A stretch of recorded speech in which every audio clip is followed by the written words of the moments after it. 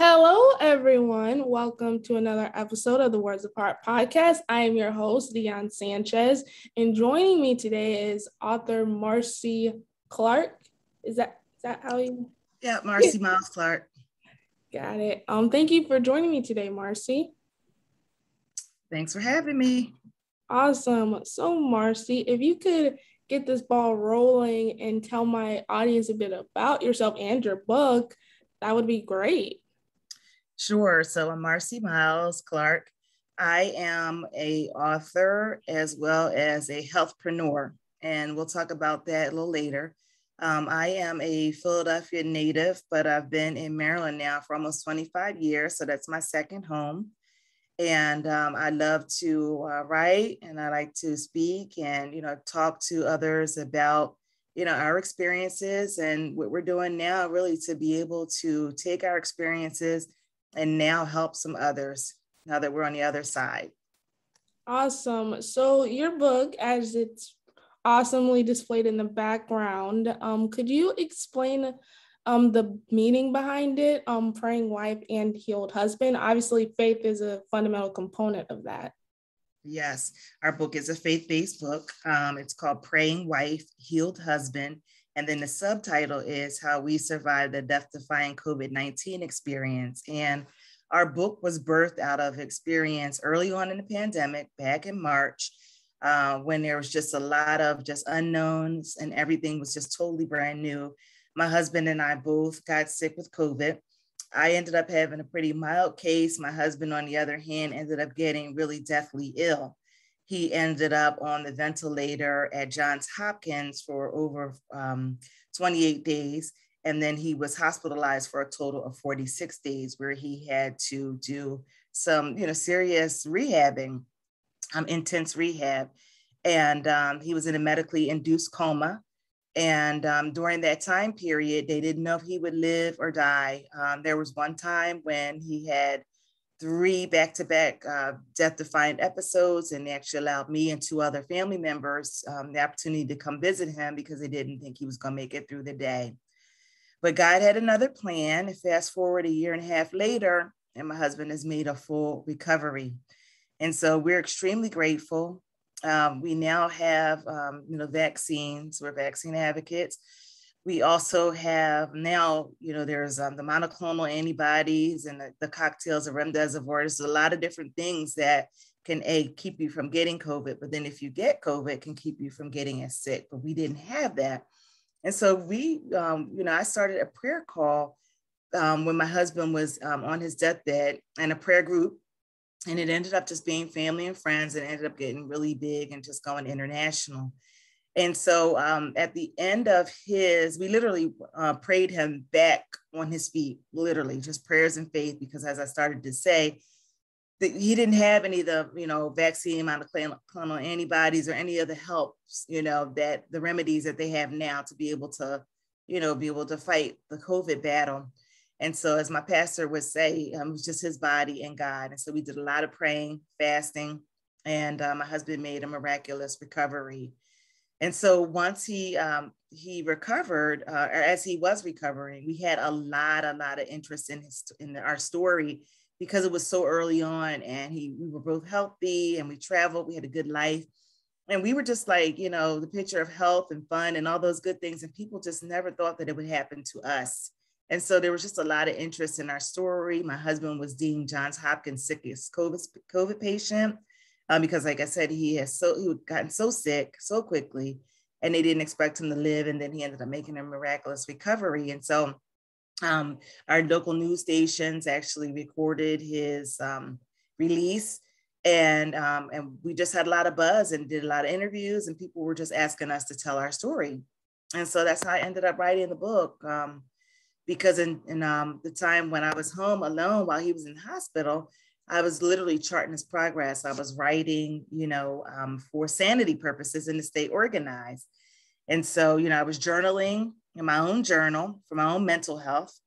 I was also, taking notes, just, to stay organized every time I would talk to his healthcare providers. And then I was also sending out texts and emails and things to my prayer group to communicate. So I had quite a bit of content And by the time that, he started to recover and I got the idea to write a book, it wasn't really far-fetched because I had so much information. And so, really what we ended up doing, Dion, was we told our story in a faith-based testimonial. Yes, it is a faith-based book, but we also took it a step further to say, now that we're on the other side, this is how we can help people. And so I share in the book a chapter called Good Resources. And I've also, began to speak and help others to prepare, for the unexpected as well. And I'm also in the process of writing my second book as well. Awesome. And you and your husband are absolute heroes in my eyes, truly. I'm a Christian, so faith is a really fundamental part of my life as well. But to have to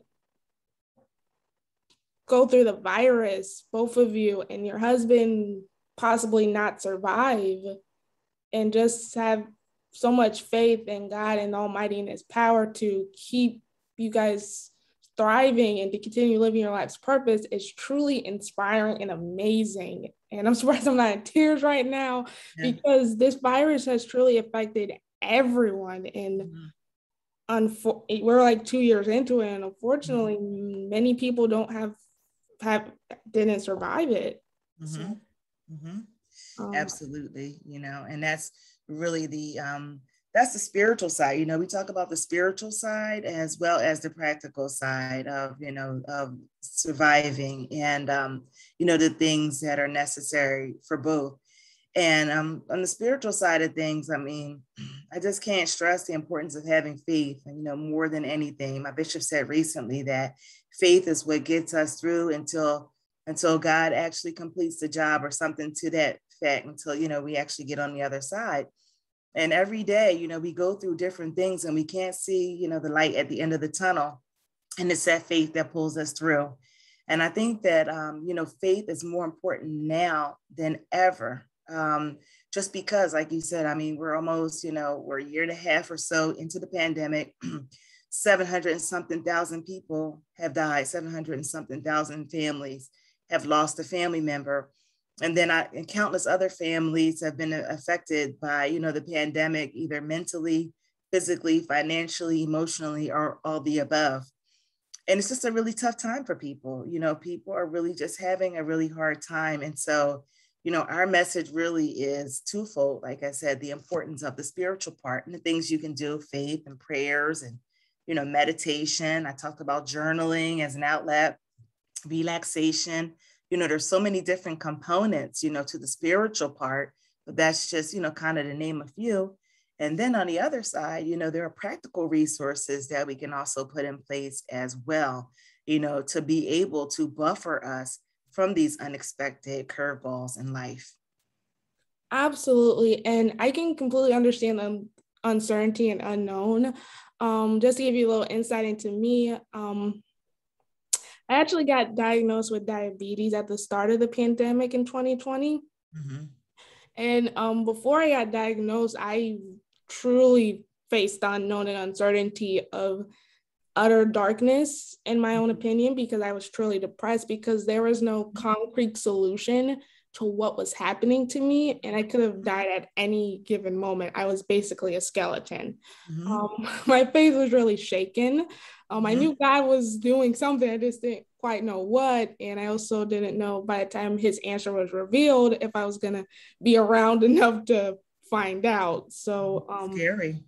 Eventually, obviously, His answer was through my diagnosis and basically resurrected me from the dead, so to speak. So I truly understand the immense magnitude of His love, especially in the midst of the darkness. And though this diagnosis was at the first in front of the pandemic 2020, He continued to help me acclimate to this new change in spite of this virus going around. So yes, glad I was able to survive being diabetic during this season. Amen. To God be the glory, because you definitely had some risk factors, which could have made things significantly worse for your already challenging situation. So amen to that. Absolutely. So you said you're a vaccine advocate, which I'm vaccinated as well. So I'm amen to that. all the way. What advice would you give those who are hesitant about the vaccine? Oh my goodness. Oh goodness, this is such a loaded question these days, because my husband and I are just so frustrated right now with all the things that we're seeing out there. And again, our experience occurred so early on in the pandemic when we didn't have a vaccine. Right. My husband almost lost his life and he didn't have the ability to protect himself because it was so early on.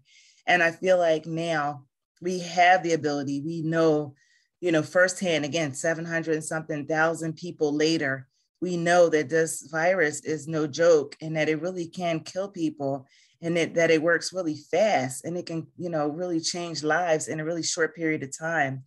And so like anything, like else, we just feel like, for people who are willing to listen, who are really, there's kind of two different buckets. It's like the uninformed versus the misinformed.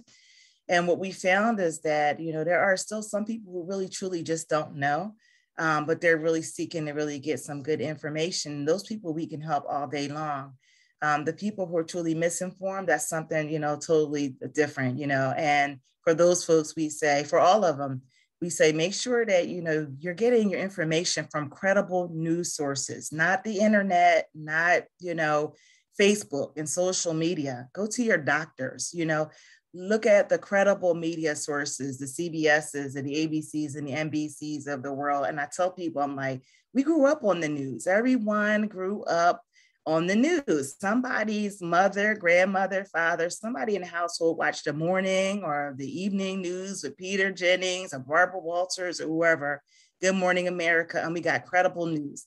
Now this generation, we have the internet and and social media, and we use that as our news site. And while those are totally entertaining, those are not the places where we want to get our information on how we make our sound decisions as it relates to our health. Right. And so, we just can't stress enough, again, from two people whose lives were shaken early on at the beginning of the pandemic. Now you have an opportunity to protect yourself. It's like anything else. You wouldn't go into a fire without putting on some type of hazmat suit or being able, to protect yourself. You just don't go jumping and walking into the fire. Well, this is definitely the fire that we're dealing with every day. We have masks, we have the vaccines, those are our biggest first lines of defense, and the biggest thing about, really the vaccine is that everybody's tired. We all want to get back to, familiar to our new normals. We like to travel, we all want to, be able to hang out with our friends without having to cover our faces. And really at this point, the mask and of course the vaccines are definitely the keys to being able to help us get back to those places. There's no way we can go back to concerts and being able to hang out with, large groups of people and stuff if we're just continuing to spread this virus. And that's what we're doing if we're not vaccinating ourselves against it. I have so many different things I can say about that. Another thing that I think that just makes perfect sense is, just the fact that I hear so many different things about, I don't know what's in the vaccine. Well, you don't know what's in your food. Unless you're a farmer, you don't know what's in what you eat every day, but it doesn't stop you from eating, right? Because that's what you need to do to stay alive. Well, it's the same thing with the vaccine at this point. That's what we need to stay alive. Not to mention the fact that most of us grew up in public schools. If we went to public schools, we had to get vaccinated. Yeah. And we had to take what was called a whole panel, which is your MMR panel. I'm a pharmaceutical rep too by trade, and also a licensed life and health insurance agent. So, all these things kind of come together for me when I start talking about some of these things. But the MMR panel is the measles, the mumps, and rubella. And all of us had to take those in order to go to kindergarten, to go to public school. Our parents didn't know what the heck was in those vaccines as well. But you know what they did? They took us to the doctors and we got our shots because they wanted us to go to school. That's what we did. It's just no different now. There's no different. This is what we need to do in order to keep everyone safe. And so again, I can go on for days. There's a number of different things that I can say, but there's different reasons for getting a vaccine. For some people, it may be the fact that, like for you, you have pre-existing conditions. So you wanted to protect yourself. Yeah. For somebody, they may, They may feel like they're invincible. There, when I was in my 20s, I probably felt invincible as well. As a matter of fact, I think about that often. And I'm like, if I was in my 20s or early on or whatever, would I be feeling like some of these people? And the true answer is I probably would have, but I would have gotten a vaccine if I didn't believe that I needed it for myself. I was really close to my mother who was sick, who was chronically ill, and I had an older grandmother. And I would have done it to protect them, even if I didn't feel like I needed to do it for myself. People have children. The children are still unvaccinated, and so the adults need to protect themselves against their unvaccinated children, against the unvaccinated children, keeping themselves from getting sick. And they also need to protect the unvaccinated children. And so there's a whole lot of different reasons. Maybe it's travel, maybe it's work, maybe you're an entrepreneur and literally you can't afford to get sick. Because if you get sick, there's a strong possibility you might not be able to work, and this could affect your livelihood. My husband was off of work for 6 months. How many people can sustain themselves financially for 6 months if they were to become deathly ill? And that's what COVID can do to you or kill you. In either case, it can really shake up your finances. So if that's a reason, then for some people, that may be a reason why you need to get it done. There's a lot of different reasons. There's no one size fits all. There's different reasons for different people, different strokes for different folks.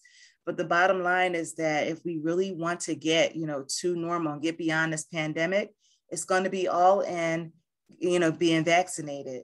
And so those are just some of the things, that I share as part of our, vaccine advocacy / testimonial for some of the reasons why you would want to get vaccinated at this point. Awesome. And I'm, again, all for the vaccine. Just to give you a little background, right before I got the first vaccine, because obviously there's two now, I was, a couple days ago, it was months and months and months ago, but I was hanging out with my niece and my sister at the pool. My sister is in the medical field, so she is exposed and contacted to numerous of people at a given time. She actually contracted the virus, and she didn't develop the symptoms, thank goodness, but she was in close contact to me and my niece, so I was at risk of possibly being exposed. So I hadn't been vaccinated yet. I'm freaking out. I'm just praying, I'm crying, I'm emotional. I know she obviously sincerely feels bad. So I'm like Googling away because I've been looking up appointments nonstop, but it's virus season. Every place is booked to get a vaccine. So God must have really understood my panic in the midst of this uncertainty, just to go back to what we were discussing earlier. And I looked up an appointment and it was available the next day, like, doop. Yes. So I got vaccinated literally the next day after I found out. And it's possible the virus could have been inside me, but it must have went on vacation so I can get vaccinated or something, because that was an absolute blessing and a miracle, because who knows what could have happened in those several hour span that I found out. So. Yeah. And you know what, Dion, at this point, again, 700 something thousand lives later and, a year and a half out, most of us know somebody at some point has either died or been, majorly affected, impacted by, the virus. So we know the significance of it, but yet and still many of us are really hesitant to protect ourselves from it. And my husband and I have a pretty, short leash, we don't have a lot of tolerance for nonsense. You don't go through what we've been through and then, turn around and, act like this never happened, And so we have what we call no vax, no visit policy. And so our circles are really, really small. We don't do any indoor venues or anything like that. We don't do large gatherings. We do small gatherings, and they're usually amongst our trusted vaccinated friends.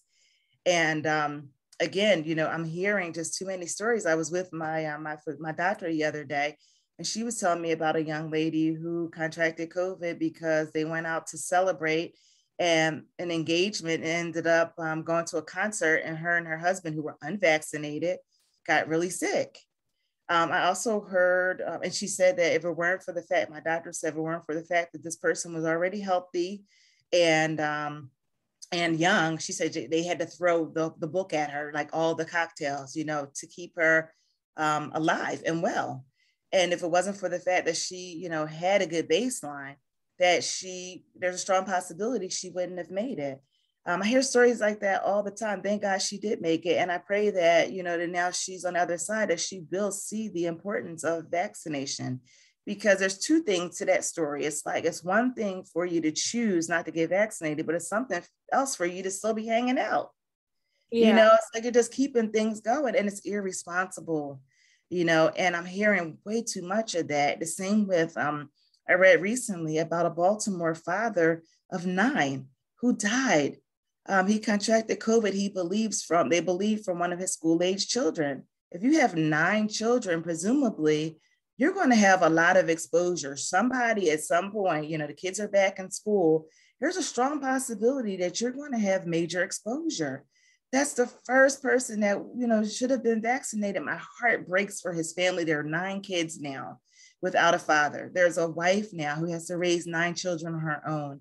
And it's just so unbelievably unnecessary, because again, going back to, a year and a half, March of 2020, when my husband and I first got sick and we didn't have the opportunity to protect ourselves, these people have that opportunity to protect themselves, and they're not, and it's just so sad. It's so sad, but it's so unnecessary at this point. Absolutely. Yeah. Whew. So here's my message, Deanna. Here's my summary. Yes. Mask up and vax up. Yes, absolutely. Yes. Being vaccinated could save a life, truly. Yes. Yes. And one of those could be your own life, right? Most importantly. Yes. Well, Marcy, I would like us to get to this icebreaker portion. I'm enjoying our conversation so much. So I'll start with the icebreaker question. I feel like you're going to be really good with this question. Okay. Because you're an author. If you had to come up with a title for where your life is at right now, at this precise moment, what would it be? Oh, wow. I had to come up with a title. I would say, I'm approaching that 50 mark, and I feel like half my life is over, and I got hopefully another, close to 50 in front of me. So I think that, I don't know, I have something kind of going on right now where I'm just feeling like, you know what, I am who I am. God is showing me my purpose more and more every day.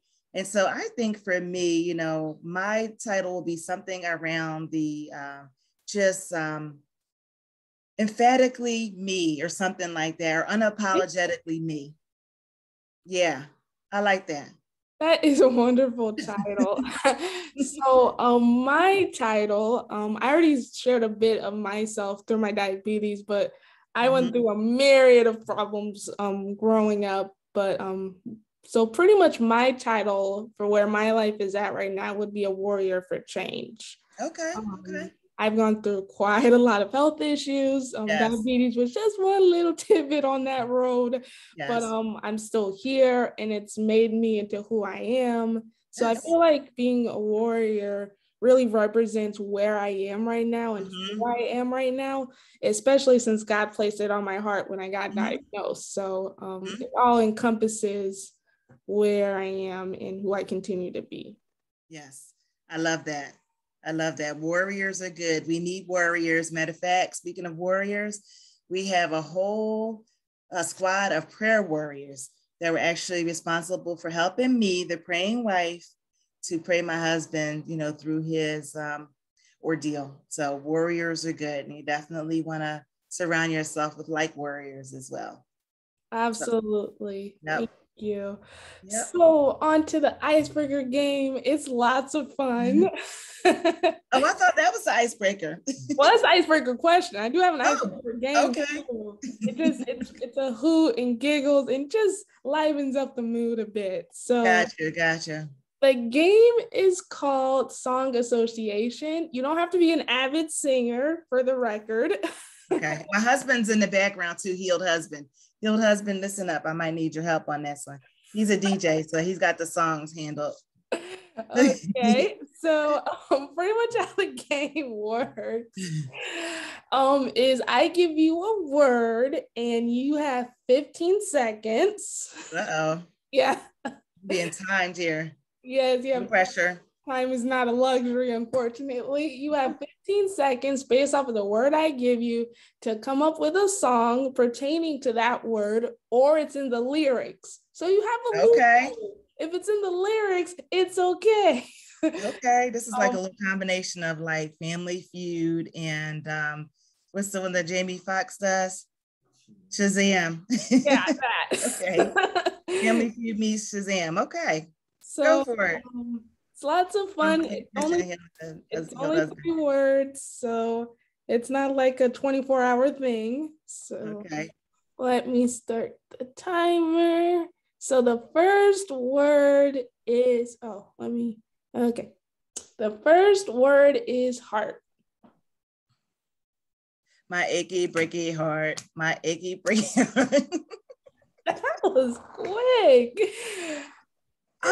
See, this is fun already. Billy Ray Cyrus. I don't know where that came from. It's an iconic song. Yeah. Unbreak My Heart, Tony Braxton. We can go on and on. The heart. Yeah. Okay. I didn't think of Tony Braxton's song. I did not think of that. See, you're doing good. So the next word is words. Words, word up. Does that count? Words. Words. Does it, word up doesn't count. It has to be an S. Words can express the way I feel. Emotions for you are so real. I know that wasn't a part of the song, but that's I like, and that's my favorite all-time jam by Guy. I don't know, you millennials don't know nothing about that. That's a 40 and over thing. Well, my dad has much music knowledge. I'm sure I would have heard it at some point. But Your dad knows Guy. I'm gonna give you that one. I'm fairly certain Word Up is an actual song. I just don't know who sings it, but I'm fairly certain. I believe you. I don't believe I you. guarantee you. I believe I you. know every word in that song. I guarantee you. So the next one, woo! See, the last word I've trained so many times, but I feel really strongly that you're gonna nail this one. So the last word is faith. I should definitely know this. And this is a song, Faith. Oh my goodness. This is Eddie Jones. You've been so faithful, even though sometimes you didn't do what it wanted you to do, even though I didn't say what you wanted me to say. Faith. Woohoo! You got all three. I think that's the first. Someone getting all three. And that's a gospel song. Yep. One of my gospel favorites. See, it was fun. That was fun. All the podcasts I've done, I haven't had anybody do an icebreaker. And I definitely didn't have anybody make me break out a song. Yeah, I like that. Awesome. So we can keep singing awesome songs all day long. I can come up with new words or made up words, but we're at the end of this awesome conversation. Unfortunately, I wish it didn't have to end, but it does. Marcy, do you have any social media links where people can find your book? Are you going to create a movie in the future? Give us the inside scoop to how my audience can get in touch with you. You know what? No plans for movies. My husband's sitting there saying, yeah, Denzel's going to play him. No, babe, I got you pegged to be, you're Boris. He's Boris. He's about like the same complexion, bald head. He's Boris. And yeah, we thought about this and have a niece who acts. So she would be me.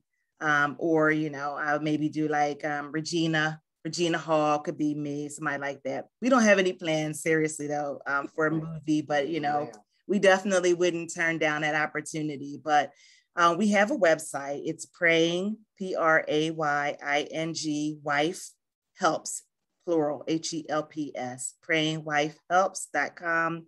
On our website, it just gives you, pictures. It takes you through our testimony. You can also purchase the book there. You can also purchase it online at Amazon, as well as Barnes and Nobles and any online retailers. For social media, we're pretty easy to find. Again, you can always Google Praying Wife, Healed Husband. And then all of our social media tags, Facebook, Instagram, are basically Praying Wife, at Praying Wife Helps. And so you should be able to find us on those places as well. And so if you like some of the things that we talked about today, please follow us. It's really important, for us to have support. If people, want to hear more about those things, we really encourage you to follow us. We're also talking about, how to position yourselves for life's unexpected curveball. So we would love for you to stay in touch with us as we continue on this journey, and that we continue to provide information that helped us get through to you all. So please, follow us and keep in touch. Awesome, Marcy. Thank you again for sharing your miraculous story on my podcast. I remember when you inevitably pitched me, because I get a lot of responses, and your story just stood out to me so much. It just, wow. And I got so emotional. I almost made a Facebook status about it, but like, no, let me wait till I do the actual episode. Hey, and go for it. just thank you so, so much for being on my podcast today, truly. Thank you so much for having us. Keep in touch, Dion. Well, dude, to all my listeners, thank you for joining us on the latest episode of the Words of Art podcast. If you like this episode, if you enjoyed it, please feel free to follow on the following platforms. We are on Facebook at the Words of Art podcast. We are also on YouTube, and of course, wherever you listen to your podcast, Apple, Spotify, and Google. Tweet, subscribe, send it to the moon. If you can send it to the moon, let me know, because that would be cool to have this podcast reach out other regions of the galaxy.